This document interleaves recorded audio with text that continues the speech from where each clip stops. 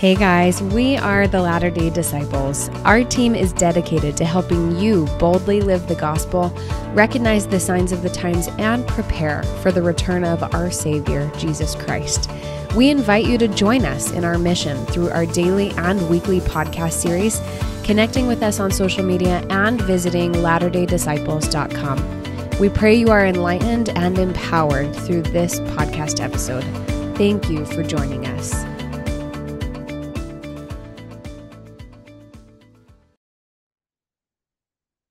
Hi, everyone. Welcome to this episode of the Latter-day Disciples podcast. I'm so grateful to be joined today by Dave Butler.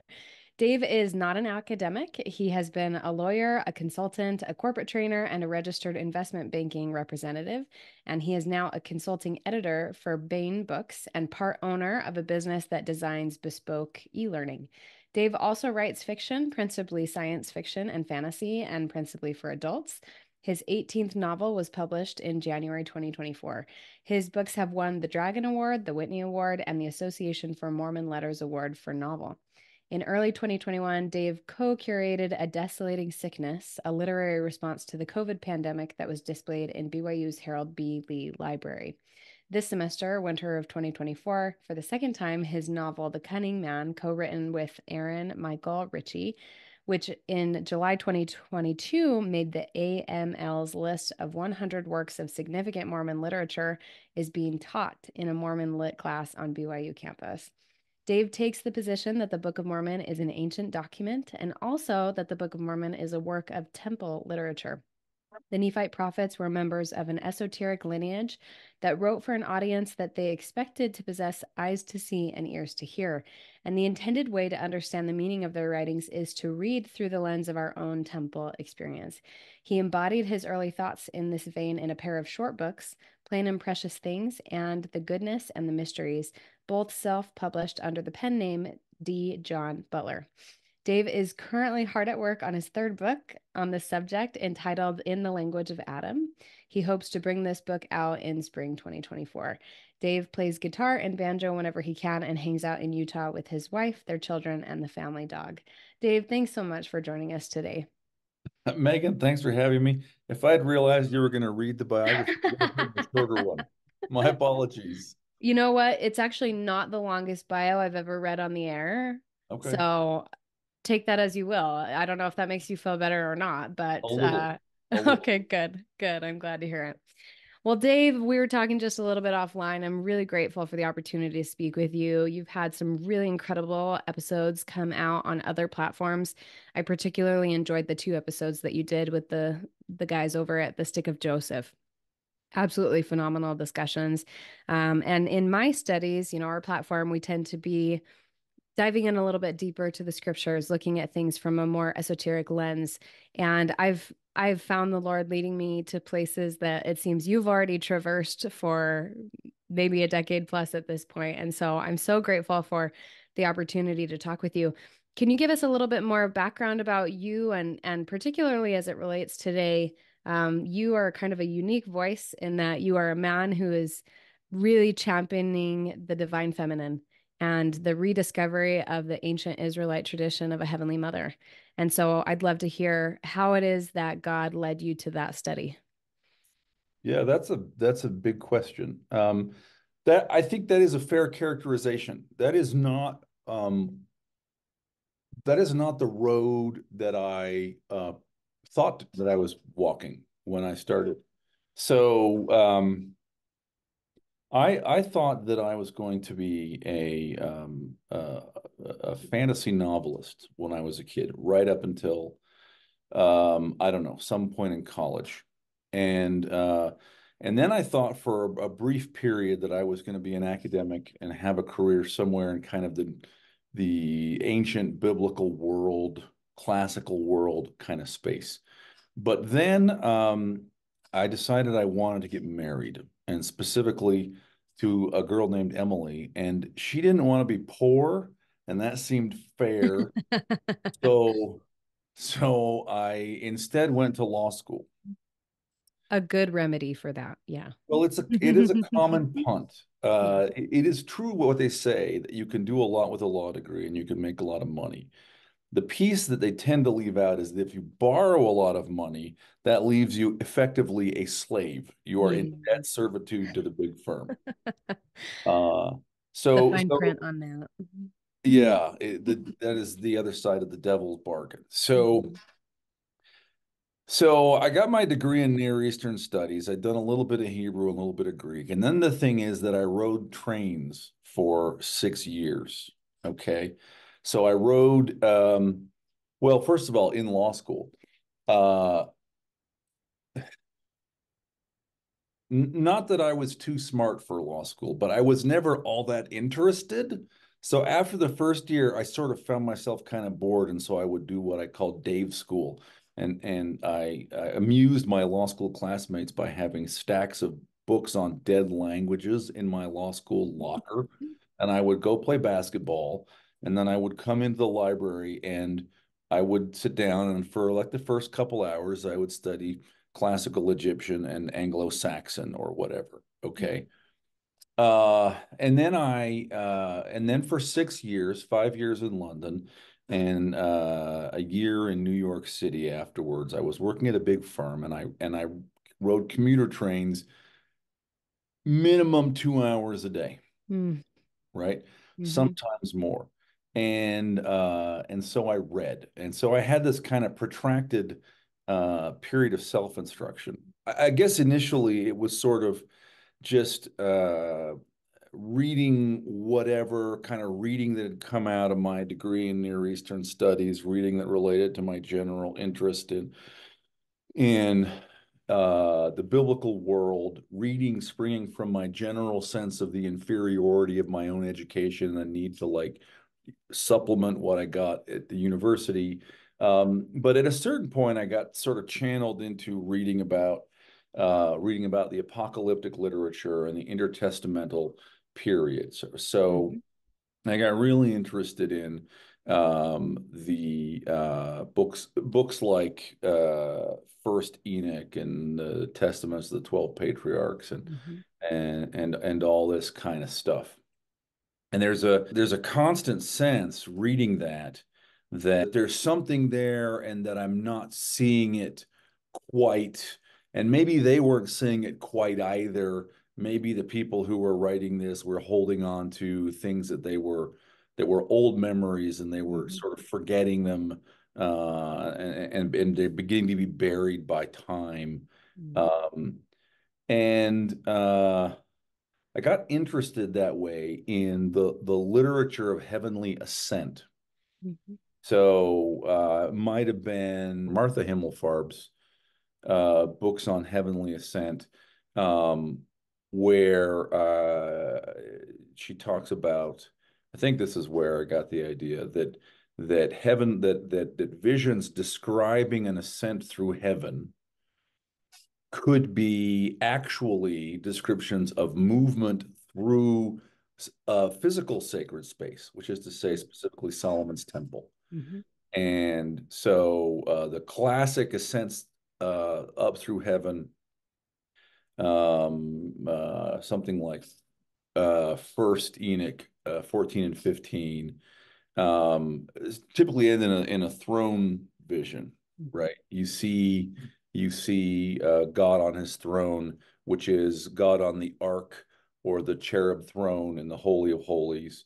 And in some radical, crazy versions, the person who is ascending seems even to sit on God's throne, right? Um, it's sort of the classic example. And I started and I had no platform and I was working at a law firm, you know, sort of 60 to 100 hours a week. Hmm. I mean, I had callings like elders quorum, second counselor. I've never had any callings of meaning. Okay. My best, most responsible calling ever was I was a scoutmaster in Manhattan. In this, Megan, this is an experience I've had many times where I have a feeling that there's something here. I know I'm looking at a piece of ground, at a text, at a vision, and I know there's something there. and I can't see it yet, and I have to keep kind of worrying it and thinking about it and playing with it sometimes for long periods of time. And I think that's the right brain, Hmm. part of your brain that assembles, that is conscious of everything all at once and the relationship among the things, but it's not in front of your vision. You can't Hmm. see what's there. So your Hmm. right brain is back there working on stuff, and you can just, I can feel my right Hmm. brain is seeing patterns, but I can't get it in front of my left brain yet, Hmm. right? Hmm. Well, there are some obvious temple visions in the Book of Mormon. First Nephi 1 is obviously not just one but two temple visions, and that's the slow pitch over the plate. I was on Rick Bennett's program, and I said to him, "Look, people who say there's no temple in the Book of Mormon are just silly. Yeah. You can disagree with the amount that I think there is, but Right. like the throne of God is in First Nephi chapter 1. So if Right. you don't see the temple, you are not paying any attention. Is 100%. Yeah. So, but I had in particular like the feeling of um, First Nephi 8. This was ultimately kind of my door into all this stuff. I just could feel it that First Nephi was a temple ascent, was a temple vision. I couldn't quite figure out how, right? So, mind you, I'm not sitting in like a cubicle in a university thinking about it all day and discussing with my colleagues. I'm riding a train and reading books, and then I'm going and drafting prospectuses and negotiating indentures and traveling to Warsaw to read due diligence documents, right? That's what I was. So, so, uh, so maybe somebody else would have been in a better position than me, but I was the guy there was. So, you and I have talked about, I know you are aware of the work of Margaret Barker. It was during this time that I first encountered her stuff. I think it was originally a review of her book, The Great Angel, and it might have been by Dan Peterson back in like 2002 or something like that. Hmm. Um, and so I read The Great Angel. This is great. And then I sort of steadily started reading everything of hers, as it came out.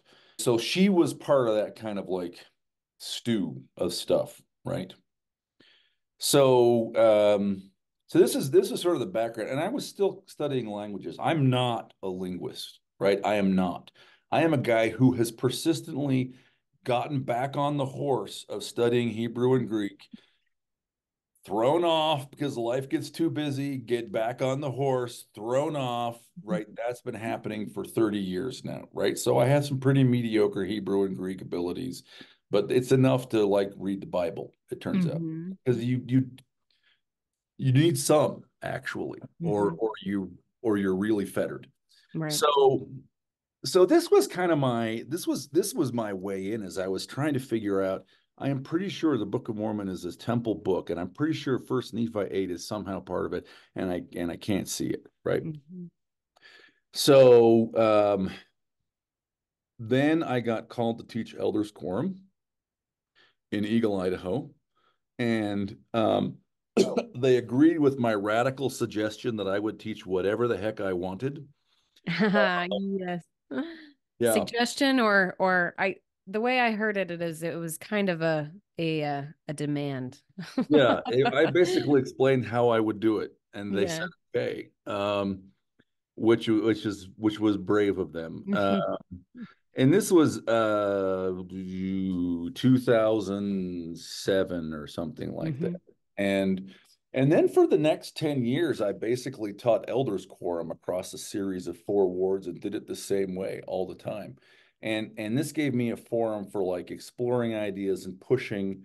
And I think the impetus that pushed me to sort of on First Nephi 8 is there. This has to do with Margaret, actually. There was a Mm. farm published a kind of a weirdly formatted, like sort of magazine size, soft cover books. This big kind of floppy Oh. Hmm.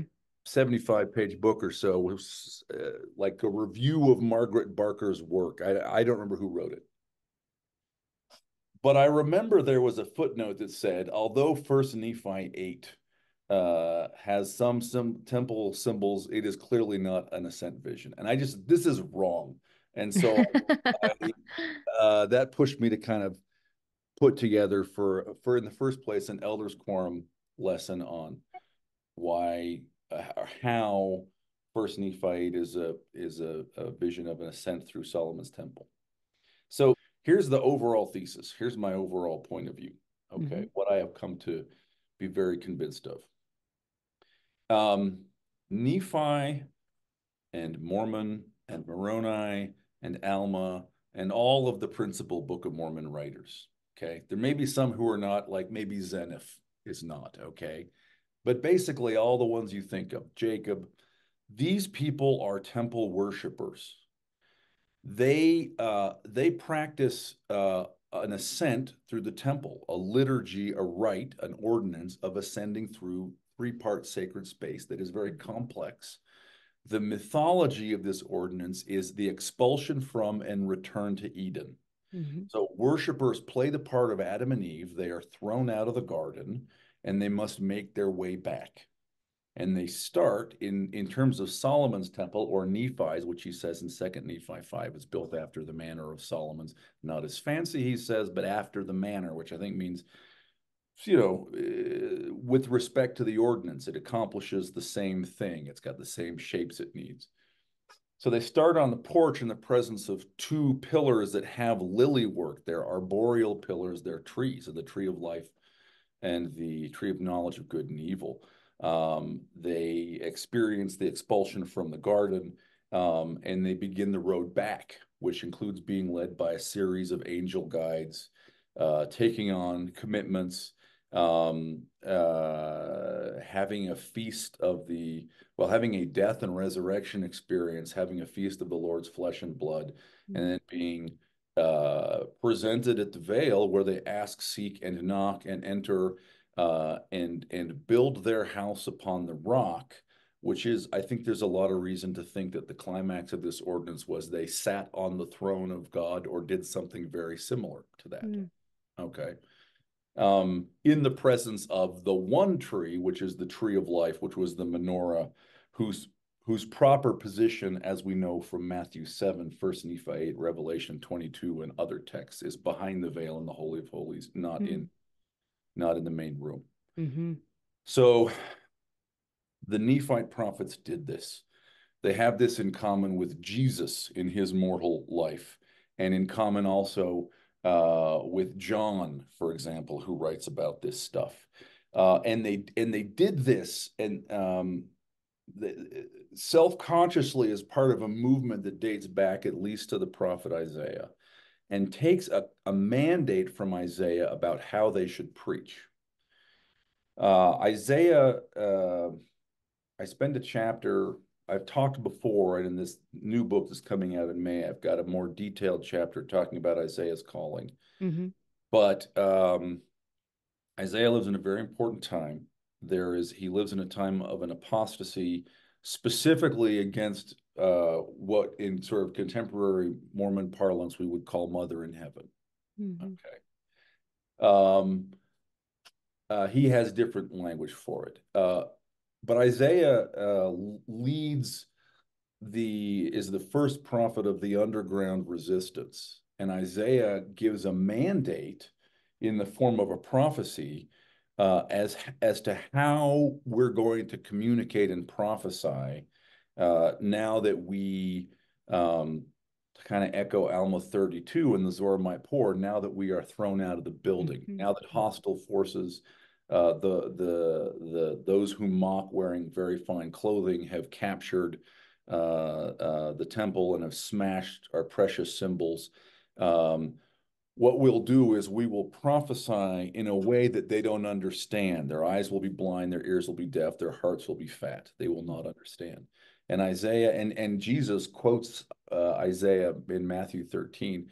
He describes himself as fulfilling that prophecy, as following Isaiah's method. And I think the method of prophesying or communicating, what Nephi calls the method of prophesying among the Jews, not of the Jews, among the Jews, is to prophesy using the language and the doctrines and the images and the sounds and even the tastes of the temple experience to communicate your idea. The result being that some people in your audience will understand what you're saying because they've had that same experience, and some people won't. And those who won't will not be harmed by what you said. They won't be spiritually responsible for it. And also, they can't come after you because they don't realize what you've just preached, right? So, so the Book of Mormon is that. The Book of Mormon is, they self-identify as the visionary men. Nephi says in the very first verse of his account, because having known the mysteries of God, therefore I write these small plates.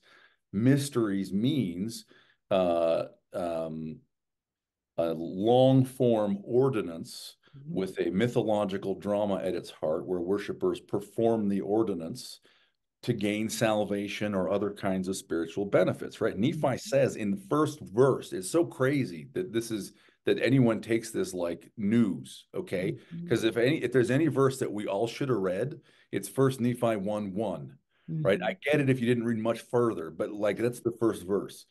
But he says, I am a temple man, having known the mysteries of God. That's why I'm writing the book.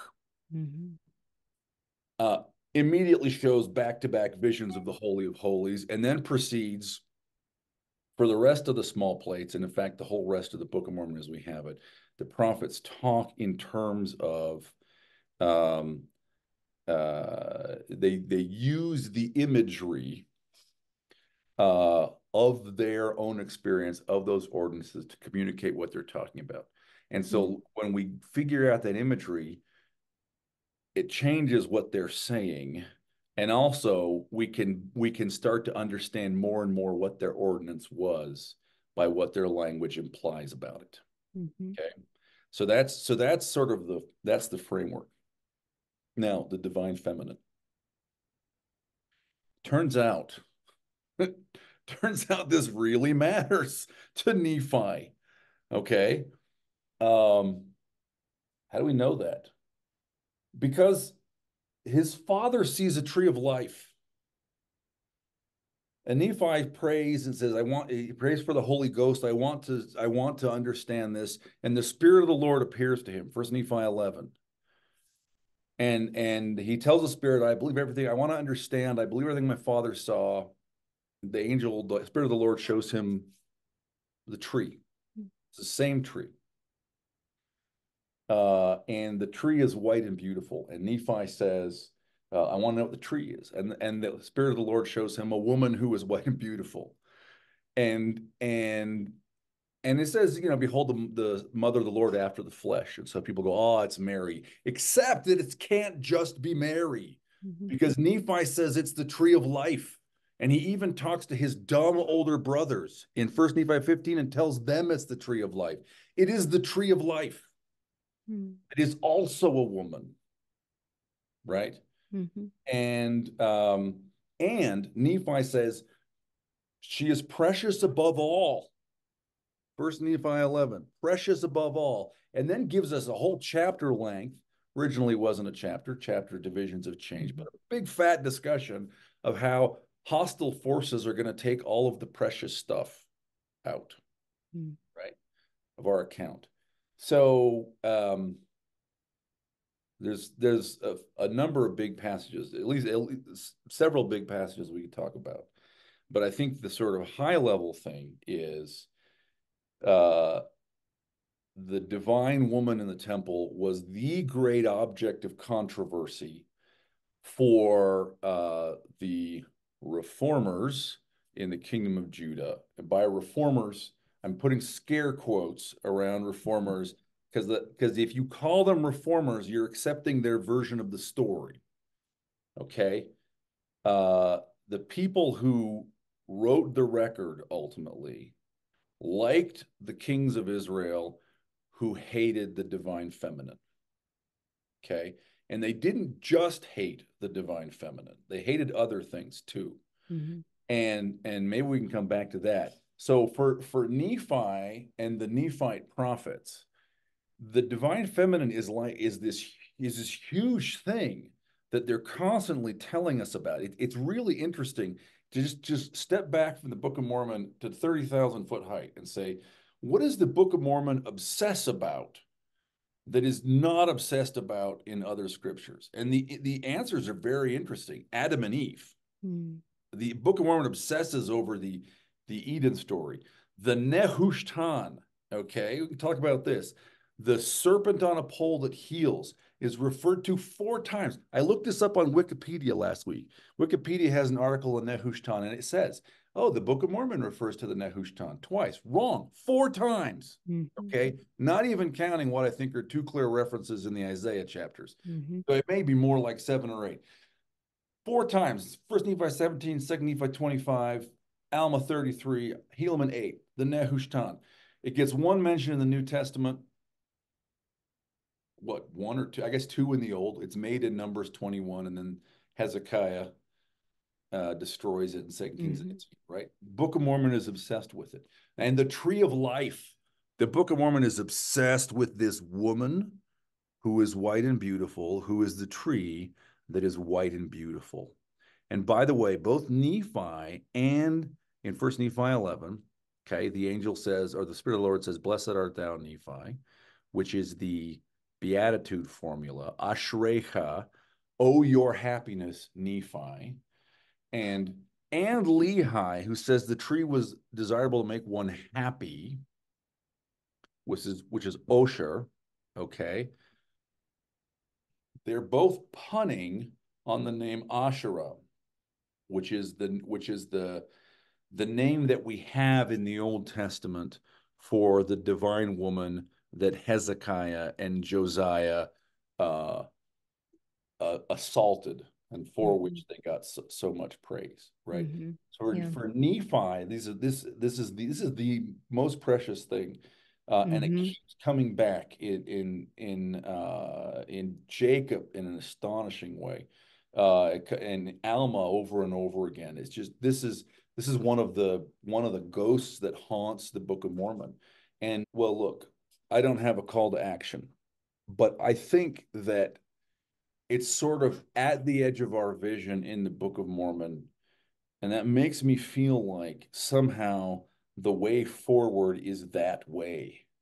Like that's part of the set of things we're going to have to figure out before we get any more of the Book of Mormon, any more a resumption of revelation, right, in the way that we experienced it in the 1830s. Right. So so I guess that's a statement of my thesis. Yes. I would love, are there specific things you want to talk about? Yeah. Well, I mean, What do you think? Dave, well, you're a quack. yeah. I do think that, but mostly because I think I'm a quack. Okay, So, fair enough. we're in good company with each other. But no, I level with everything that you just said. So a little bit of background on me, and our audience may or may not know this, but it was in 2023, the beginning of 2023. Yeah. I was praying for sanctification through the year. That was my intention that I was trying to set. And within a day or two, the Lord came to me and made it very clear that the answer to that intention, that hope, that desire, that becoming that I wanted to go through is that I needed to know my Heavenly Mother. And before that point, I was never interested. It never was on my plate, even as a woman. Like it was something that I never thought about. I wasn't worried about it.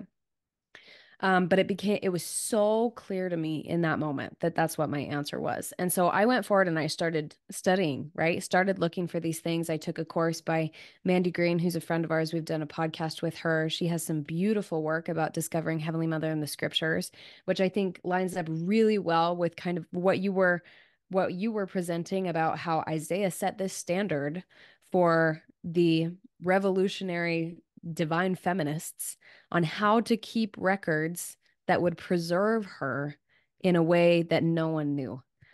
Because if they knew, it would have been destroyed. And so she goes through a lot of the scriptural record and she pulls on those threads. She pulls out the Sermon on the Mount. Blessed Asherah, right? There's a hint of that there. There's pointing to a Heavenly Mother element there. Um, she referred to a lot of Margaret Barker's work as well. Margaret Barker is the foremost scholar on this topic, I think, globally. We actually had Margaret come and speak at a virtual conference that we held back in November. And it was such a gem to have her do that. She's just one of the sweetest women, I think, in the whole world. And so I'm fairly new to this study too, but somewhat like you, I feel like the Lord has made it very clear to me that this is where I need to go for myself. And I've been feeling particularly lately, anyone who listens to more than one episode will probably know that this is the thing that the Lord has been sitting on my heart that we've been needing to talk about. So I'd love to talk a little bit more about your thoughts, expanding on that last comment that you made, that we're seeing her in the Book of Mormon. We're seeing these preservations of her. We're also recognizing that there are things that the Book of Mormon prophets were trying to preserve and teach that clearly we have not had restored in a fullness yet. And I think the serpent on the pole is kind of a good example of that, other than the divine feminine, because this was the thing that Moses raised up in the wilderness as a representation of Jesus Christ for the people to look to and be healed. And then later we see King Hezekiah and King Josiah casting it out and destroying it, melting it down, taking it out of the temple. What does that mean? Like that's a huge red flag in other ways. And so then seeing it tied to this idea of the tree of life, I think is very significant. As kind of a last thought, and then I'll let you talk. Um, that interpretation of the tree of life, where Nephi is with the Spirit of the Lord and he's showing him, look, this is what is the meaning of the tree of life. He sees the woman fair and beautiful and white. And the angel says, knowest thou the condescension of God? And he says, I know that he loves his children, but I don't know all things. And he sees her. He sees the mother of the Son of God after the manner of the flesh. And then later on, the angel hearkens to it again. He says, behold, the condescension of God. And this time he sees Jesus Christ. And when we read that, typically I think we're like, oh, he's just like setting up the story of the condescension of Jesus Christ. I think that's true. But in another layer, you see that there are two condescensions. There's a condescension of a feminine and there's a condescension of a masculine, and they are a mother and a son. Hmm. And as I read, I've been studying lately the verses that say, neither is the man without the woman, neither the woman without the man in God. Somehow this time it read to me, neither is the mother without the son, nor the son without the mother in the Lord. And so there's a connection here that we've completely overlooked, that I think you're 100% right. We need to grasp this, or else we're not going to progress in our own temple experience, right? Because we are supposed to be coming to embody the temple. It's not just this edifice that we go to perform outward ordinances, although that's important. It's very educational for us. But the temple is supposed to be a lived experience, a transformation that we're going through. And if we don't have her in it, we're not going to get it. So with that said, I'll kind of pass it back over to you. Yeah, that's interesting. So I'm just doing the last polish through of a book that comes out in May, and you almost verbatim quoted like the last two lines. I talk about the no tree without the fruit, no fruit without the tree. Yeah. Yeah, the Book of Mormon is surprisingly non-institutional. It's not really mostly a book about being in and working in churches. It's Mm-hmm. mostly a book about spiritual renegades who have to run away from those who are wicked and have to find ways to worship, as the Zoramite poor learn from Alma and Alma 32 when they don't have access to the building, which is just a tremendously fascinating thought. Mm-hmm. Again, I have no call to action. Um, the Nehushtan is an interesting kind of canary in the coal mine, right? Mm-hmm. So Numbers 21, people are being bitten by snakes. God tells Moses, put a seraph up on the pole. And when he says that, Numbers 21:8, he doesn't say a burning serpent, which is what the King James says. He just says a seraph, a burning one. That's it. Mm-hmm. So people, scholars tend to think that the seraphs are snakes. Mm-hmm. And I think that's probably right. Hmm. So there's a seraph in Isaiah 6 that appears. It comes down from above the throne. So it comes out of the Holy of Holies. And there are two of them. And again, commentators have suggested that if that vision is based upon the things Isaiah knew in his own temple experience, that means there are two Nehushtans in the temple. Hmm. There's all kinds of reasons why that's interesting. Without getting sidetracked into it, the Nephites clearly know Jesus as a serpent, and they also clearly know Satan as a serpent, so that there would be two serpents on a pole in the temple is very consistent. Okay. So when a seraph comes down and burns Isaiah's mouth, it's probably not a shiny person. It's probably a six-winged snake with hands that flies down. And it is the Nehushtan. And it is quite clear from First Nephi 17, Second Nephi 25, et cetera, that it is Jesus. Now, we don't know for sure what Isaiah thought. I suspect that's what he thought too. But for Nephi, that seraph coming down to call Isaiah is Jesus. So Hezekiah smashes Jesus. That's what 2 Kings 18:4 tells us. And when the Nephites talk about how wonderful, about the serpent that was raised up and it healed people and it can bring you in the same way, look upon Jesus, Helaman 8 says this, in the same way that people in the desert looked and were healed of snake bite, you can look at Christ and be healed and have eternal life, right? That's Jesus. They show zero hesitation or embarrassment. The Nephites don't go, well, Hezekiah did smash it up, but let's remember there's some. No, it's Jesus that Hezekiah smashed. Now we'll come back to I want to talk about Isaiah in a minute, but let's talk about Hezekiah, okay? And these reformers, because there's this wonderful comparison that I think is so telling. And I'm not looking at my scriptures. I'm gonna tell you the comparison. You can go look it up on your own, because I think you're kind of like an hour and 15-minute show, right? So we're already like halfway done. Oh, we can keep going. Don't you worry about that. Okay, okay. We can go 3 hours, no problem. Okay. 2 Kings 18:4 and 5. The setup is, oh, people are wicked in the days of King Hezekiah. They are idolaters. They are not following the correct religion. What do? We smash up their stuff. Okay? And we smash up the serpent on the pole who is Jesus. We also smash up the groves. Now, I want to come back and talk about that in a bit. Okay? What's the result? Verse 5 says, he was the best king ever. There was not one before like him, nor after. Okay?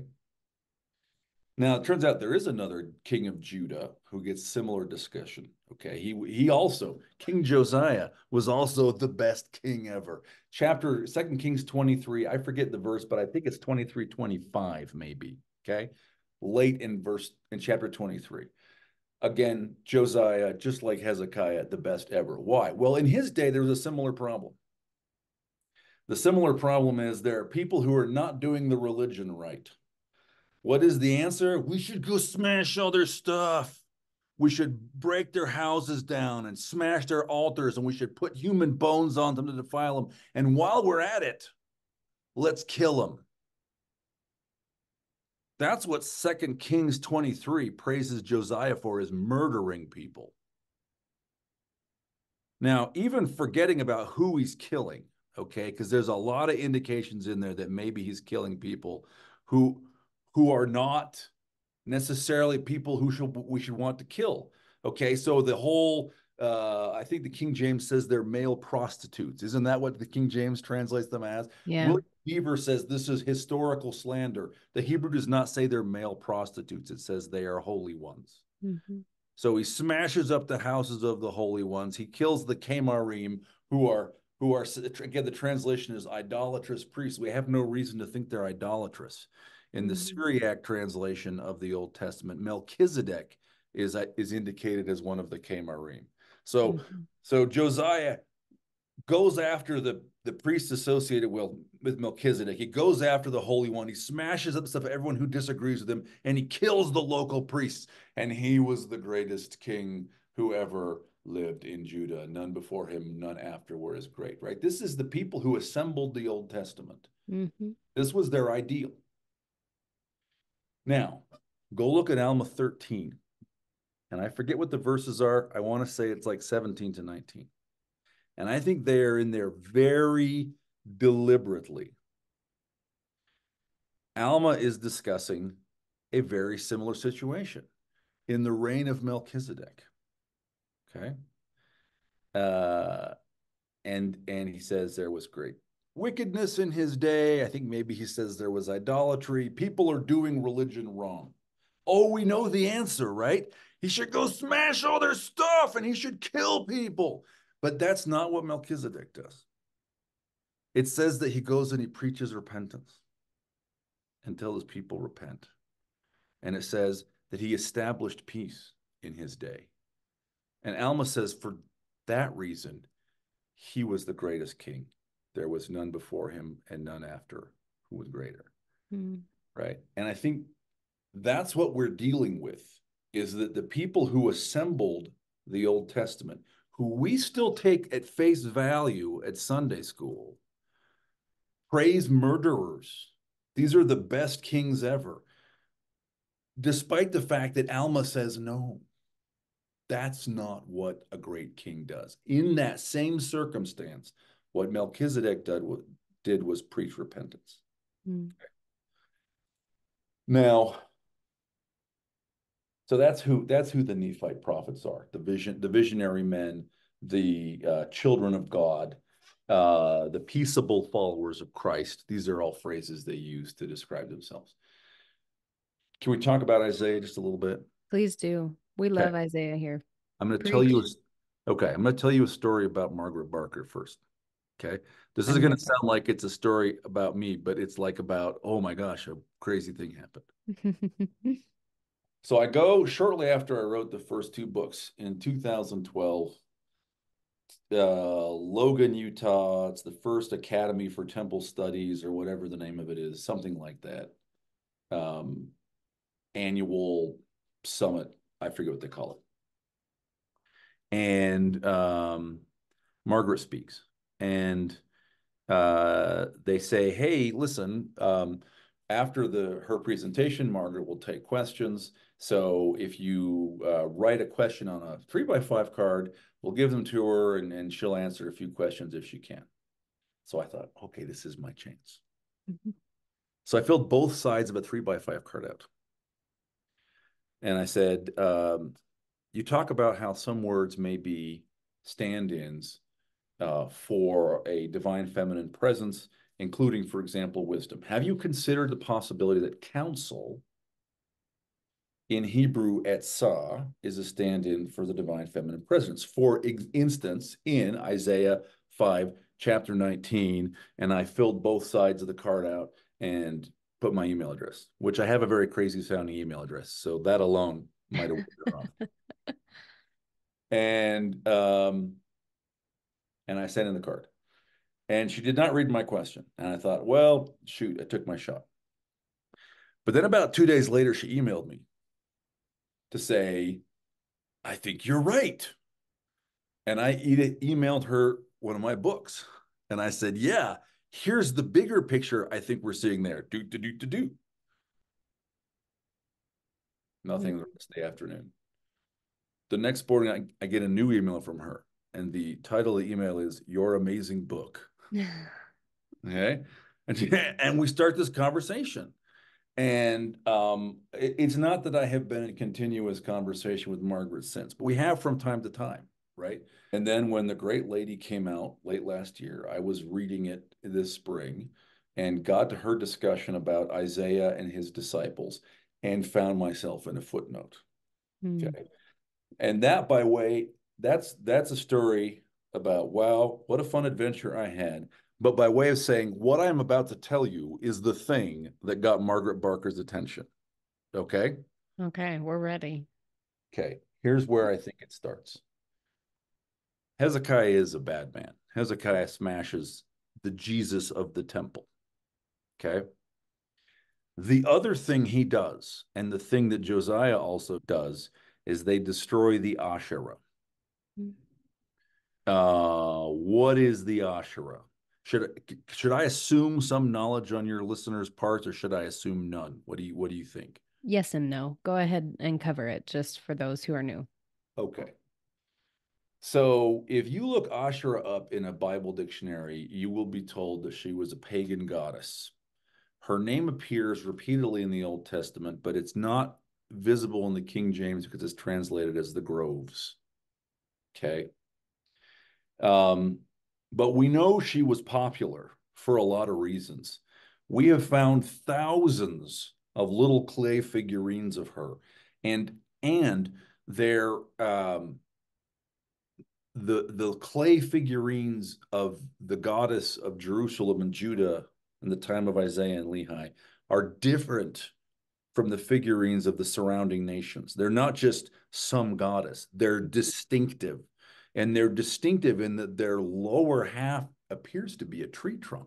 It looks like a woman tree, right? It's not sort of voluptuous upper body and lower body like you have for Phoenicians or whatever, okay? It's a sort of a woman tree.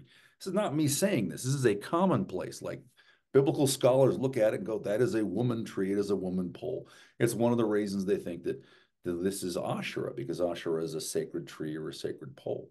But we also have writings.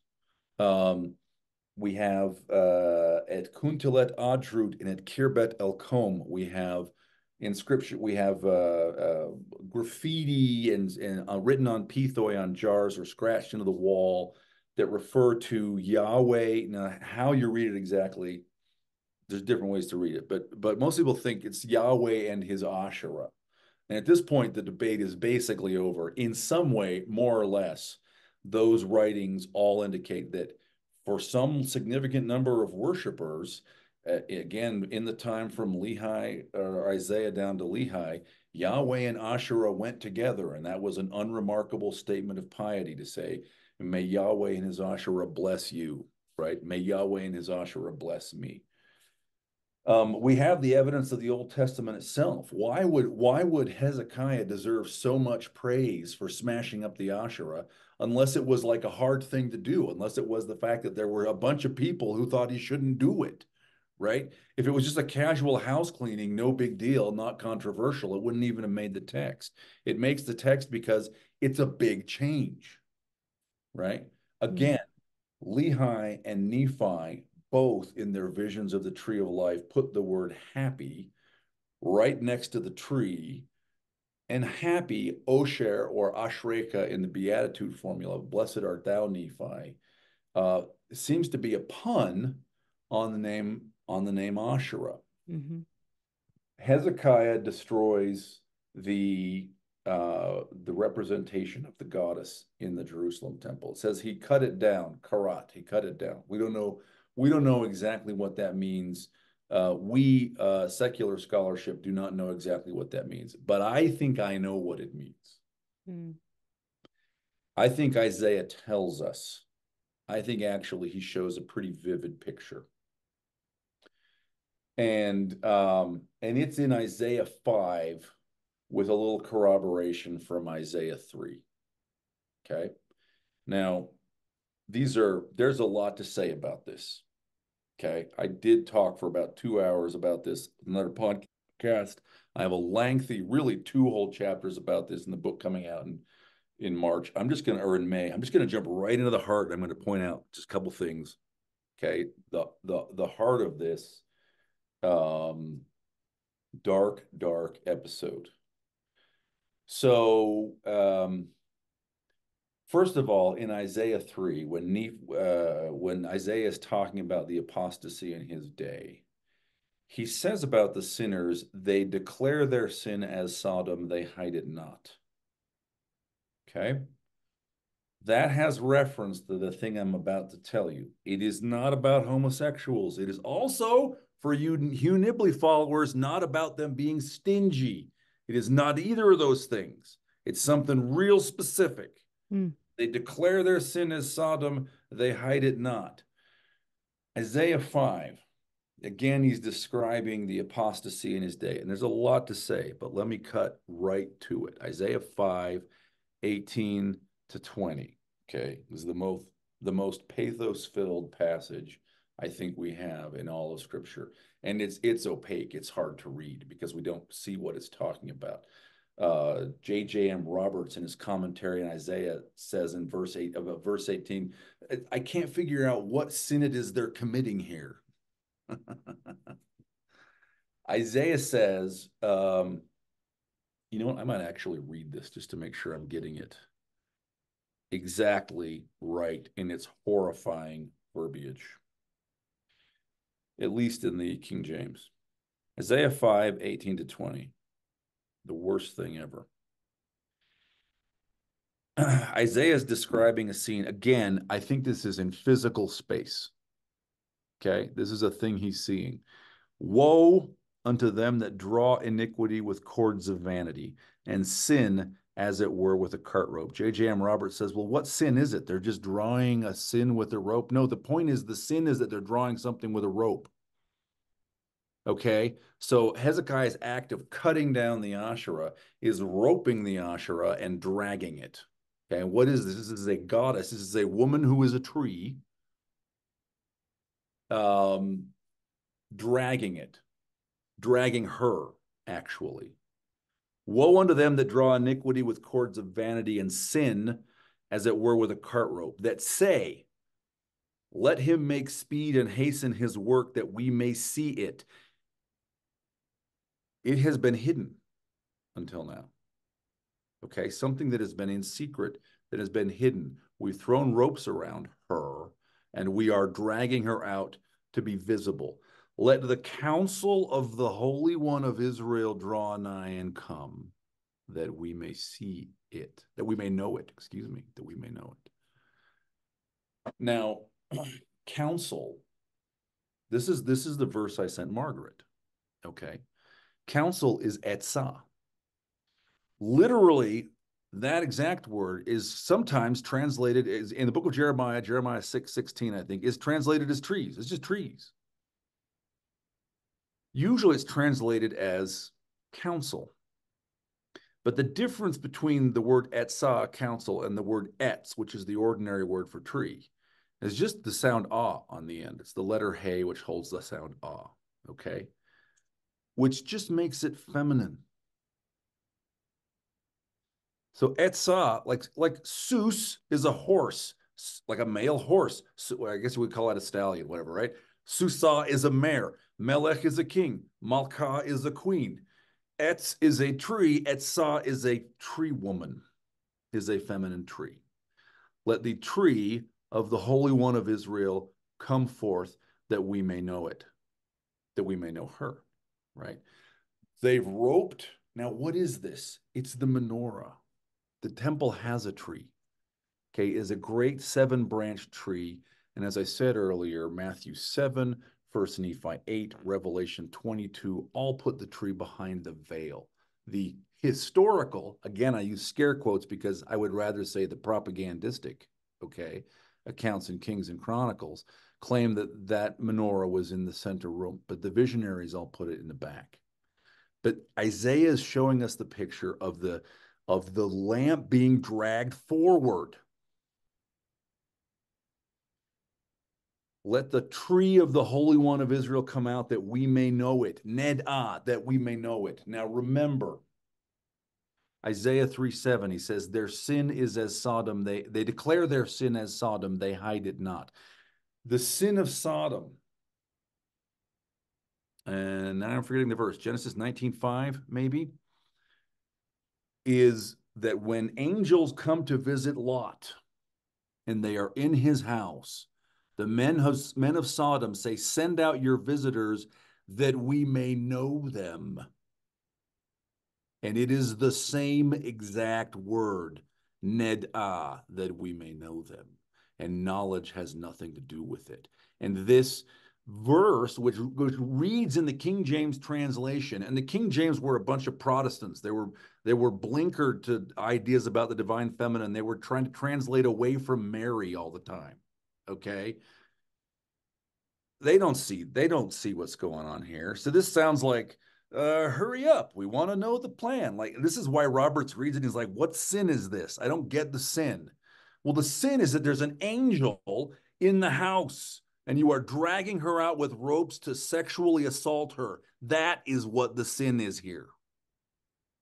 This is what Hezekiah did to cut down Karat, the Asherah. It wasn't sawing a log. He dragged the menorah out. And for Isaiah, it's such an intimate and violent assault. Now, verse 20 says, woe unto them that call evil good. But actually, let me wind about Isaiah 3:9. It's not just that they sin like Sodom, it's that they don't deny it. They declare their sin as Sodom. I think that is actually specifically a commentary on 2 Kings 18:4. Hezekiah and his people are proud of what they did. Like, this is the horror for Isaiah. Verse 20. Woe unto them that call evil good and good evil. Now, this is moral confusion. Okay. And by the way, knowing good from evil is at the heart of why Adam and Eve are expelled from the garden. Knowing good and evil are part of the responsibility of the Davidic king, right? This is moral confusion, but it's not trivial. That put darkness, now put, not call, put, samim is the Hebrew. They move something. They put darkness for light and light for darkness. They moved the lamp. So that the Holy of Holies, which is supposed to be a place of light where there is the tree of the Divine Mother and there is the throne of God, and they are standing upon the foundation stone, becomes a dark cave. And the Hekal, which was supposed to be a dim place where you approach God through dimness, darkness, and then are brought into the light, as Lehi says to his sons in 2 Nephi 1, awake, arise, throw off the chains, put on the armor of God, come out of obscurity into light. That's the imagery, moving from the Hekal to the Holy of Holies. They switch them. It becomes darkness in the defiled Holy of Holies. That put bitter for sweet and sweet for bitter. This is a little bit of a longer conversation, but I was going to highlight it here, okay? The river of Eden flows from the Holy of Holies out. And we see it in Lehi's dream. And there is water by the tree, and there is water in the center space, which is where the great and spacious building are. And there's a very strange thing that has gone almost unremarked, which is that Nephi gives two different descriptions of the water. And in 11:25, Nephi says the water is the same as the tree; it's the love of God. But when he in his vision, and also talking to his brothers, he also says the water is the filthy gulf of hell. People who get led astray by the mists of darkness fall into it and drown. How can they both be true? Very easily. Very easily. Because where the tree is, the water is sweet. And where the tree is not, the water is bitter. And so this is what we know this from Exodus 15, okay? After the Song of the Sea, the last 10 verses or so of Exodus 15, they come to the waters of Marah, the bitter waters, okay? And these are the same words in Hebrew in Isaiah and Exodus. The bitter waters. Moses gives God gives Moses a tree, an etz, and he puts it in the bitter waters and they become sweet. The presence of the tree makes the water sweet. So when you move the tree, you switch bitter and sweet. And you make the waters of the Holy of Holies, the waters of paradise, the waters of Eden, bitter when they should be sweet. And the sweetening tree you've dragged out where she's not supposed to be, out in the center room. So this is, I think, the apostasy. This is the real apostasy. Okay, that's the thing we're trying to struggle to recover from. Is not a thing that happened 1,800 years ago. It's a thing that happened 2,700 years ago. And it's the thing that I think hovers over the entire Book of Mormon. And it is the thing that got Margaret Barker to respond to me and ultimately put that in a book written by a Methodist. So that's what I, Okay. Megan.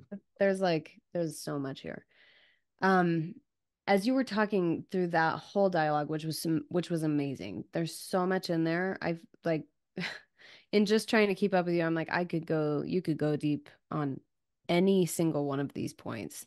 So I'm very excited for your book. I'm excited to read that more in depth. But the thing that stood out to me kind of from the beginning, and maybe I don't know if you knew that you were setting this up or not, is the principle of counterfeits. Hmm. So what you were talking about how in was it in the Holy of Holies or it was in the temple that there were the two Nahushtanim. Nehushtan, yeah, I can't Yeah, say in that. in the Holy of Nehushtani. Holies. Yeah. Yeah. So there were two. And as you pointed out, that was very purposeful. That Yeah. there was a seraph that was representative of Jesus Christ. I think some scholars suggest that a seraph moving in a clockwise direction is kind of what they consider to be the righteous representation. And then there was a serpent that we know the Book of Mormon uses to identify as Satan, as the devil, right? So you have this law of opposition. And where do they put it? They put it in the Holy of Holies. They put it in the holy place. They put it in the place that is the penultimate, right? This is where we meet God. I think that there's a lot you could go into there about the eternal reality of the law of opposition. Yeah. That this is something that is not just transitory. It's not only specific to this earth. It is literally a feature of eternity, and we don't ever get away from it. There's never a point in time, perhaps, when it's just the good serpent. There's always the counterfeit as well.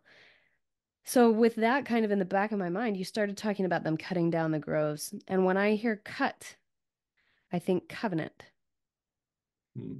because anciently a covenant was always cut. And so, when you talked about cutting down the groves and then expanding on that, talking about how they prostituted out the symbol of our Heavenly Mother, they switched her, they put her in a space that is not her own, and they put someone else in her place. All of that imagery leads me to think of a corruption of the covenant, of a false covenant, of a false goddess that is set up in the place of the real one. And I think that that's actually consistent with the fountain of living pure waters that is identified as the love of God and the river of filthiness that you talked about too. That there is one that is true and there is one that is false. And there's this duality.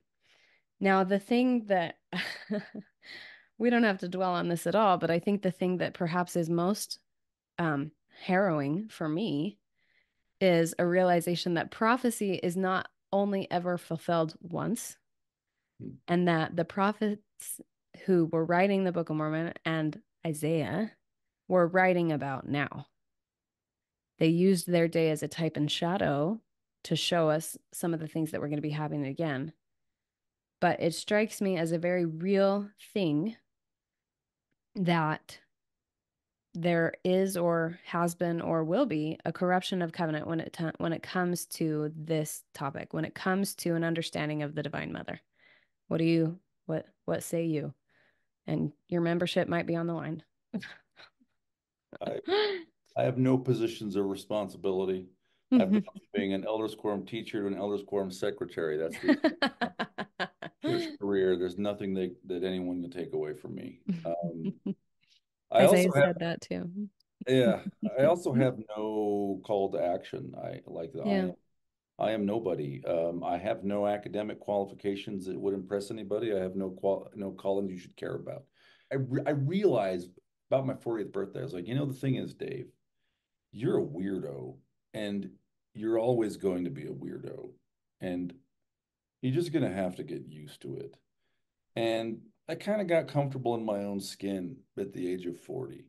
And all I can aspire to do is be God's weirdo.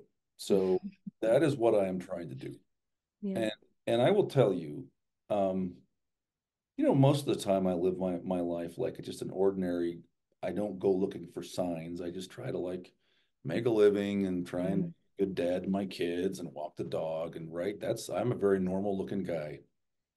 Um, but this year has been very strange.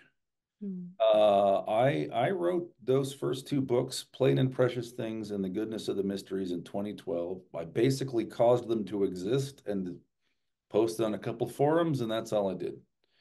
And over 12 years, from time to time, people would reach out and say, "Hey, would you come talk to my ward or my,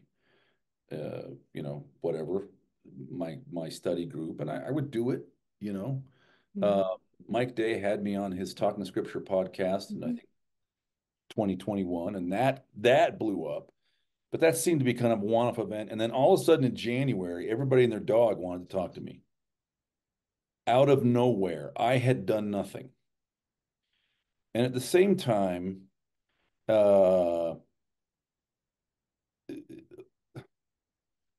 is oversimplifying, but this is not, that doesn't make it false. Okay. Basically, my sort of secular career, day job stuff all went into, like all of it simultaneously froze. It just paused. One of the few times in my life I have felt, okay, I am at this moment. This is a moment I'm here for. There is a thing God wants me to do. This is it. God has cleared the decks. So, okay. I've been thinking about this for 12 years, wrote another book. I wrote a book in February, 110,000 word book, wrote it in February. Bam, it's coming out in May. It's done. It's good. Um, I think God wants me to be doing this stuff. There is a warning. There is a passage in the Book of Mormon that I think we should take very seriously. That is, it's not hidden. Like all of this stuff. Here's the thing, Meghan, nothing is hidden. Everything is in plain sight. Everything is always being shouted from the rooftops. We're just not ready to see some things yet. And so we go to Sunday school and read them and don't get them, and read them and don't get them, and read them. And then one day you go, wait a minute. And you suddenly realize what it means. Jacob chapter 5. So Jacob has two big set pieces, two big sort of speeches in the Book of Mormon. Okay. The first one is 2 Nephi 6 through 10.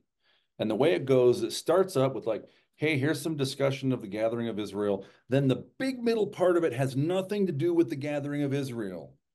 It is about the ascent up through the straight and narrow gate, and it talks about being cast out of Eden, and it talks about resurrection, and it inverts the beatitudes as curses, and it talks about Satan and hell, and it talks about asking, knocking, seeking, getting the straight and narrow gate, building on the rock. It is the temple ascent, and then it winds up, bam, 2 Nephi 10, more gathering of Israel. So there's like this gathering of Israel sandwich, but what's inside is all this temple stuff. Okay, that's 2 Nephi 6 through 10. Jacob 5 is the other big set piece, and it's the same sandwich. Because at the beginning it says, I will now quote Zenos, who talks about the gathering of Israel. Now go look at it. It mentions the gathering of Israel, I think, twice in verses 1 to 3, and then not again for the rest of the chapter. Because it's not about the gathering of Israel. But we get to chapter 6, and oh, there we go. That's what Zenos said about the gathering of Israel. Do. Okay. There's this sandwich of the gathering of Israel around a real subject, which again is a temple subject. What is Jacob 5 about? Jacob 5 shows a three-part space. People go up and down this three-part space. That is a temple. Okay. That is the Sermon on the Mount. That is Exodus 24. That is Jesus in the Last Supper. Three-part vertical space is the temple. It is about the Lord of the vineyard and his servants who go down to the garden and then down into the nethermost parts of the garden and back up. And what are they doing? They're trying to bring down a tree. And the tree is 4 times back to back referred to as the mother tree. Go look in verses, I don't know, 65 to 68 or somewhere in there. 4 times back to back, quick succession, out of nowhere, bam, it's the mother tree. And there in the end, again, after you've gone through this big parable about the tree, which has nothing to do with the gathering and scattering of Israel. And I know some of your listeners are going to hear this and they'll be like, no, this is where Dave is an idiot. Dave jumped the shark. I know it's about the gathering of Israel. Think what you like. Okay. But Zenos or Jacob, right? Jacob says he's quoting Zenos. We don't know if he's tinkering with the words, whatever. Says that this tree, this is most desirable above any fruit. I think that's the phrase. Mm-hmm. Which is almost exactly verbatim the same thing Lehi says about the fruit of the tree of life. It's the tree of life. The tree that the Lord of the vineyard and his servant are trying to bring down is the tree of life. That's what Jacob 5 is about. Well, why is it so damn hard? The parable says every time, this is from time to time we get it right. And then we get to lay up the fruit against, the great and terrible day of the Lord. But most of the time, people get it wrong. And they talk about the wildness of the branches, and the wild branches overcome the strength of the roots, and you get wild, crazy fruit. And that's something we should be worried about. And it talks about sometimes it just dies. And that's something we have to be worried. And it dies despite the Lord of the vineyard and his servant dunging the tree about and nourishing it, taking care of it. And still they die. And it also, the word corruption, the word corrupt shows up about, I think about halfway through. What does the word corrupt mean? Well, if you look up the word corrupt in the King James Bible, it appears 17 times. 12 of those references translate some form of the word shachat. So probably it's shachat. What is shachat? Can shachat refer to the corruption of vegetables? It can. It shows up in the Bible, fig trees and I think grapes or something. Okay. But also it is sexual corruption. So when the earth is corrupted because the sons of God sleep with the daughters of men in Genesis 6, and this is some version of the story of the giants and the Nephilim, okay? The earth is corrupt. Mm-hmm. It's connected with that sexual corruption, okay? Also, when Moses comes down and they're worshiping at the golden calf, that what they're doing is corrupt. They've corrupted themselves, and it's again that shachat. So that shachat can mean sex. So that seems to be one of the warnings too. And by the way, this is not historically wrong. Like the challenge with having, right, like you say, what do we do? Well, historically, by which I mean look the whole world over, okay? The worship of divine feminine shows up when humans show up. Like it's been around. Often it gets associated with really corrupt practices, okay, with things like mother-son incest or orgiastic practices or human sacrifice or castration cults, right? So I think the parable is saying that. I think the wild fruit and the corruption is, man, for some reason, there is something about this that is essential and you must have it before the end. And also something about it, you cannot get it right. You keep messing up humans. And you go wild in all these ways. And so that's not an answer, Meghan, right? That's just the question. That's the stakes. Like we're supposed to, I think the divine feminine presence is right there in the Book of Mormon. It's right on it's in their peripheral vision. You turn your head and it's always right there. And I can't quite look at it, but I think that somehow we have to get there. And I think there is this warning that we got to be real careful because people get this wrong so much. And so the answer is not the castration cults, and the answer is not, sexual licentiousness, and the answer so what is the answer? That's the question. I don't know.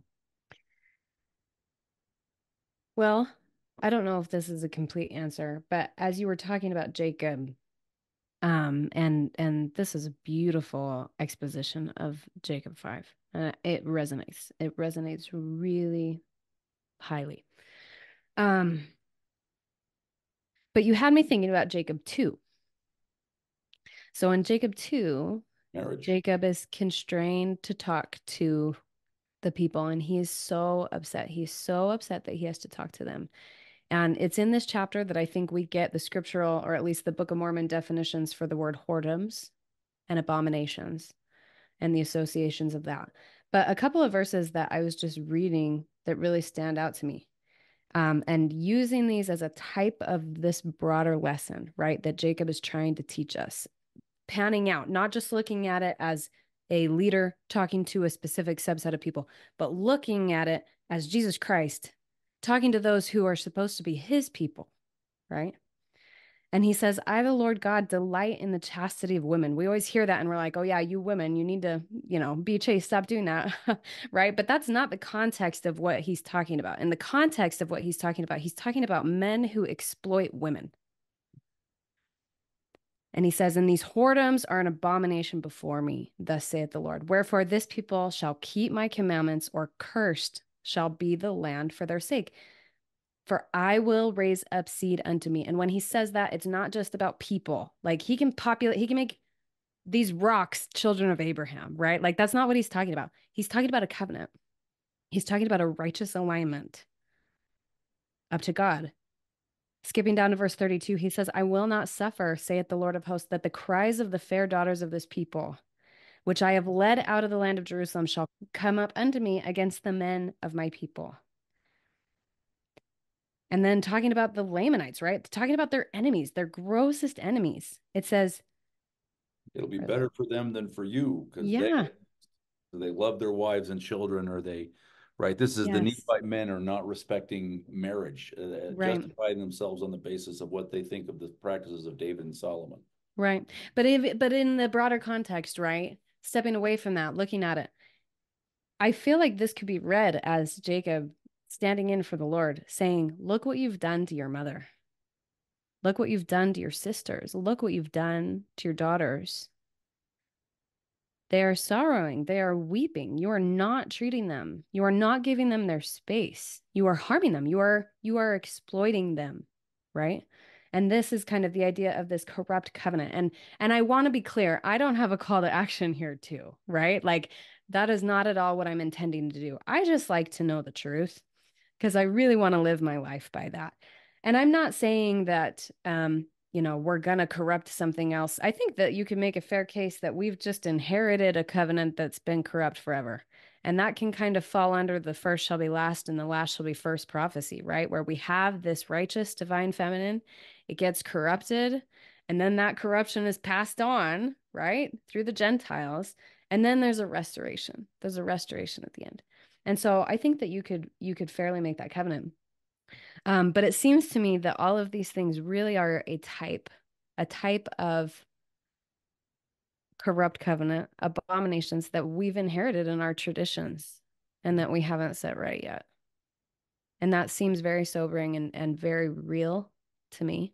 And I understand that there's an element of fear. I understand that people are very confused because, as you pointed out in Isaiah, we have set good for evil and evil for good. And so when we think divine feminine, we think that over sexualized, manipulative, conquering goddess, right? That false goddess, the Canaanite goddess. I think Ishtar is kind of who I would associate that with, right? That imagery. And we haven't, but because we're getting caught on that, we're not we're not exercising faith unto repentance enough in order to rid ourselves of that false ideology and turn back to the true mother, which, as we've talked about, I think is I mean, is it fair to say that looking at the temple liturgy, having an association with our divine mother is requisite for eternal life? You mean like the temple liturgy as I read it in Sermon on the Mount, etc.? I mean, Yeah, well, I guess temple theology would be a better way of saying that. man, I'm not sure. People say theology. I'm always not sure what they mean. Let me tell you what I think. Okay. I think that there is a divine feminine. I think that there is a goddess. I think that the original Trinity that with which Israel had an experience was a mother and a father and a son. Mm. You know, the eternal journey we are all on. Everybody's journey, whether you want it or not, is having been expelled from Eden and their presence. Can you return to get back into their presence? Mhm. Matthew 7 says the straight and narrow gate leadeth to life, and then you pass through it and you're in the presence of the tree with good fruits. That is it. She is the tree of good fruits. That is her kingdom. Mm. Our personal salvation quest, our ability to eat the fruit of the tree of life is somehow, and I say somehow, but actually I think on many levels, including a literal level, but I think also including on a psychological level. Mormon addresses an audience in Moroni 7:3 and says, "You are in the rest of God now, and you can stay in God's rest even until I meet you in heaven thereafter." He's telling them they're in the Holy of Holies as he speaks to them, even though the text says he's in a synagogue. So a person can enter into Eden psychologically. A person can be in the kingdom of God and still be here among us. So I think that is a thing, as well as that is a way of understanding this that is true. As it is true, I think that we are mapping out our personal path of salvation and what happens after this life. Well, here's the recent exchange I had with Margaret. As I was finishing The Great Lady and read her chapters on the Beatitudes, I emailed her and I said, "Hey, I love your reading." I say, if you look at the Beatitudes, you'll see there are 7 blessings promised, which is this. The number 7 is very significant. It is the number of branches of the menorah of the tree of life. It is the number of the mother. You see over and over again in scripture, Old Testament, New Testament. You see it in the Book of Mormon too. The number 7 comes up. The number 7 comes up in association with women in particular again and again. Is her number. She has 7 branches. And I said there's 7 blessings promised. I said, but very interestingly, one of them is repeated twice, and that is theirs is the kingdom of heaven. And I was writing Margaret because she pointed out that the word that is used to say kingdom in Matthew is basileia, but actually one of the words for queen that occurs in the Septuagint in Greek of the time is spelled exactly the same, basileia. It's accented in a different syllable, basileia versus basileia, same word. You can't tell the accents, and even the spaces and punctuation are all modern, okay? In the ancient text, it was just a string of letters. So that those blessings could be read something like, theirs, blessed are the poor in spirit, theirs is the queen of heaven. And I wrote her and I said, I like the idea of 7. And I said, first of all, the Greek is ambiguous because the King James translates those verses as theirs is the kingdom of heaven. But actually, it's a genitive. It can also mean, blessed are the poor in spirit, for of them is the kingdom of heaven, meaning the kingdom of heaven is made up of the poor in spirit. Not that they get to inherit it, but they are the kingdom. And I said, it's really interesting. It's lovely to me to think that on paper, you have what appears to be manifestly 7 blessings. And I think it starts with the kingdom of heaven, and it appears to end with the kingdom of heaven. And you go through these beatitude blessings, which, by the way, are then all fulfilled in the course of the rite over Matthew 6 and 7, right? But the first one, I think, is not that the kingdom of heaven belongs to the poor in spirit, but they are the poor in spirit. And imagine then knowing this is a text and thinking as a young person that the last blessing was once again the kingdom of heaven, but you get to the right time and right place, and your angel guide, the person who was leading you through this, changes the pronunciation, just changes the stress, and suddenly the repeated 7th blessing disappears, and there's a hidden 8th blessing, which says, I think it's peacemakers, right? Blessed are the peacemakers, for theirs is the queen of heaven. And there's a hidden 8th blessing inside the list of 7 blessings. And I wrote this to Margaret, and she emailed back and said, I see we are kindred spirits. I would say I think this is the problem of our age, but A, I think our age has lots of problems. And also, I think that this has been the problem of, if Jacob Every age. right, this has been one of the basic problems of every age. It seems to be something that is baked into us. There's something, this is the fall. There's something about this that stops us from being in the presence of the tree of life, something about us. And that's the thing that we need to figure out and overcome. Mm. You know, it's so significant because I love how you described the number seven. We always think of it as being complete, whole, perfect. But yeah, the association with women scripturally, you're right. Like you can't really get around that. But then moving and seeing that there's a hidden eighth blessing. And my understanding is that eight is the number of Jesus Christ. And so you start to see just that principle that we talked about, that it is the mother and the son. It is the tree and the fruit. I was even thinking about, you were saying she was considered a pole. So you've got the serpent and the pole. You have the tree of life and a rod, which could have been a pole or a branch. It seems to me that they are much more intertwined than we ever imagined. Also separate, right? Separate and equal. It's very difficult to pick them apart. So when Jesus Christ says, I am the life of the world, right? I think what he means is I'm the flame on the lamp, not the lamp, because the lamp is the tree and that's my mother. I am the flame.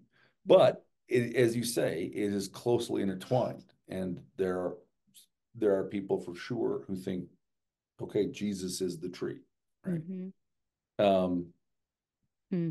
this is a pushback I get and comments on some of these forums. People will say, Dave is wrong, the tree is Jesus. Often they will then say, because Elder Bednar says so. Mm-hmm. And I think your point is exactly the right one. That the mother and her son, the tree and her fruit, are often presented as a whole. Mm-hmm. So unless a passage is trying to pick them apart to distinguish them, sometimes you can't. You have Right. to look at it as a whole, the whole system to see, Right. the lamp and the flame, the tree and the fruit, the mother and the son. Okay. Yeah. Yeah. Which should make sense to us if we believe in covenant sealing, in two being made one, right? When you have achieved a state of being that is so synchronized with someone else, then you shouldn't be able to tell because you really are that integrated with each other. As we wrap up, I felt to go to Isaiah 4, 1 and 2, given the discussion that we've had, in Where the seven hopes, women take hold of one man. yes, in the hopes that we can hear maybe a different interpretation than our very masculine society likes to give a lot of the time. It's not about polygamy. It is, sorry, do you want to read the verse? I don't mean to cut you Yeah, off. it's okay. So, yeah, this is 4, 1 and 2. And in that day, seven women shall take hold of one man, saying, we will eat our own bread and wear our own apparel. Only let us be called by thy name to take away our reproach. And in that day shall the branch of the Lord be beautiful and glorious, and the fruit of the earth shall be excellent and comely for them that are escaped of Israel. Isaiah 3, 4, 5, 6 are Isaiah's calling narrative. Okay. And they provide recurring motifs that bind 3 and 4 together, and recurring motifs that bind 5 and 6 together, and then they repeat each other. Let me start with 5 and 6. You know, the first word of Isaiah chapter 5 is in Hebrew. I could guess. It is Ashira, which means let me sing, may I sing. And Isaiah 6 ends with the word Assyria, which is a tenth, which sounds like Asherah, and with a bunch of tree imagery. And those images bind 5 and 6 together. 5 is a discussion of the apostasy in Isaiah's day. 6 is his calling. And it is the calling in which the son, the serpent, comes down from the Holy of Holies and calls him. That's 5 and 6. 3 and 4 are bound together by some repeated imagery. 3 is an apostasy. This is the chapter in which it says they declare their sin as Sodom, they hide it not. Okay. But there's a crisis of leadership. They try and grab a guy and make him a leader in the house of the Father. He says, "Hey, I can't be a healer." Healer, by the way, like the serpent on a pole, or a priest who comes in the sign of the serpent on the pole. Okay. I can't be a healer. Why not? Because there's no bread, and I have no clothing. But the righteous are assured that they will be able to eat the fruit anyway. And that language is all in 3, which is the apostasy. 4 is the response. And 7 women take hold of one man and they say, "We need someone to bear the name. We will provide the bread and the clothing," which are what's missing in chapter 3. And again, the righteous are told they'll be able to eat the fruit. So who are the 7 women? Well, I said women appear in the number 7 again and again in the Old Testament. Miriam is cast out of the camp. She turns snow white, which is the color Nephi specifies for the tree of life. She's cast out for 7 days. That's a hostile account to her that still acknowledges that she is connected with the tree of life. Bathsheba, daughter of the oath, or daughter of 7. It reads exactly the same way. Mary Magdalene, out of whom came not 7 devils, but 7 spirits. All the Gospels call Jesus Christ, the Anointed One. And if you only have the Gospels to look at and you were trying to figure out, well, who anoints Jesus? The only answer is women. Okay. And it seems women named Mary. Okay. And maybe a woman out of whom come 7 spirits. There are other examples. Women in the number 7. This is one of them. 7 women take hold of one man. And this is the other vision of Isaiah's calling. Okay. It didn't happen twice. It only happened once. Was he called by the Son? Yes. Who was the seraph who came down from the Holy of Holies. And he also seems to have been called by the Mother. He seems to have been called by the tree of life, by the 7-fold woman who seized him, provided the clothing and the bread so that he could be a healer, so that he could be a priest bearing the staff of the Nehushtan. Okay. Now, what does that mean happened in physical space in 720 BC or 820 BC or whatever? I have no idea. I have no idea. I would love to know. People ask questions like, who would you like to have lunch with if you could have lunch with anybody? And they're thinking I'm going to say Bill Gates or something. No, Isaiah of Jerusalem. That's who I want Amen. to talk to. What happened, man? What did you really do? You know, like how were you called? But in the vision, he is called by the Mother and by the Son. And that's what Isaiah 4, 1 and 2 are. Mm.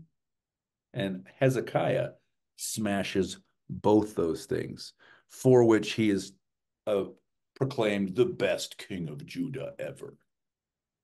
Because there are men like you who are willing to look at this and willing to create the opportunity for us to realize that perhaps not all is well in Zion on this issue and that there is more to be done.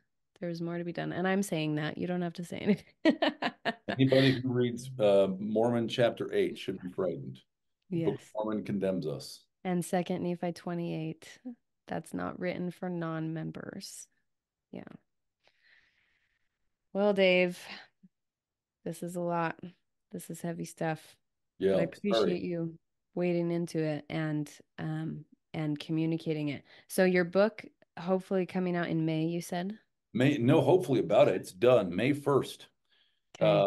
The Stick of Joseph lads are Hmm. undertaking to become a publishing enterprise, and Oh. I'm their first attempt. So we'll see Oh how my it goes. goodness. They're Yeah, crazy. I'll have to text Jackson and tell him how insane he yeah, yeah.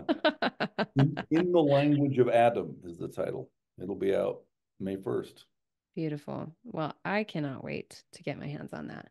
Thank you so much for sharing your time and your wisdom with us. And I pray that we can each really consider the things that you sent and that you said and um, perhaps do some self-evaluating on where we need to realign ourselves to God and all that that entails.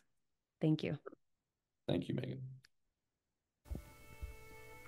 Are you just reading the scriptures, or have you learned to search them? If you haven't switched to using scripture notes, you haven't discovered the power of a tool designed for searching the scriptures. This incredible tool allows you to pull together search results from the standard works, apocryphal texts, and freedom documents into a collection you can study from, digging deeper with instant references to Blue Letter Bible, the LDS Citation Index, Webster's 1828 Dictionary, and more. You can even import your gospel library notes as well.